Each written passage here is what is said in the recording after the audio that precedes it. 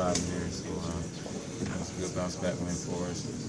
The same thing we did during game 1. I think we did a better job of doing it tonight, and we still got a lot of work to do. We're going to hit the road Thursday, so get home for that.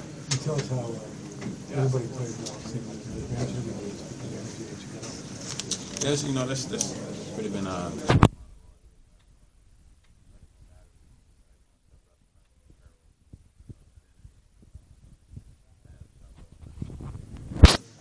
it's just, good collective effort, getting back to our brand of basketball, being 12 personnel.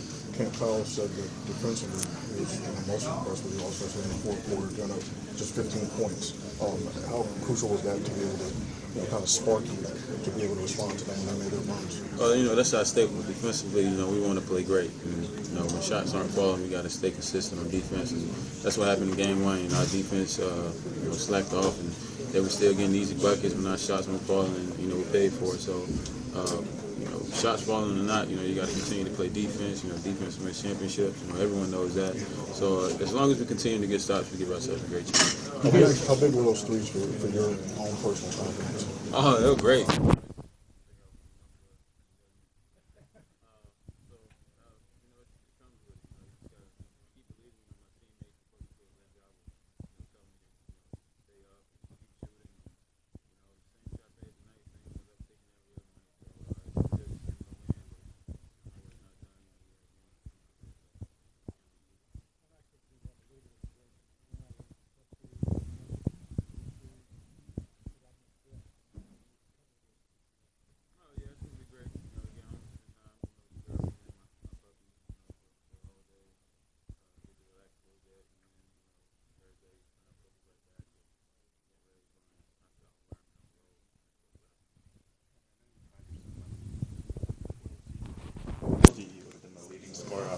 For an Eastern Conference semifinals team. What would you have said?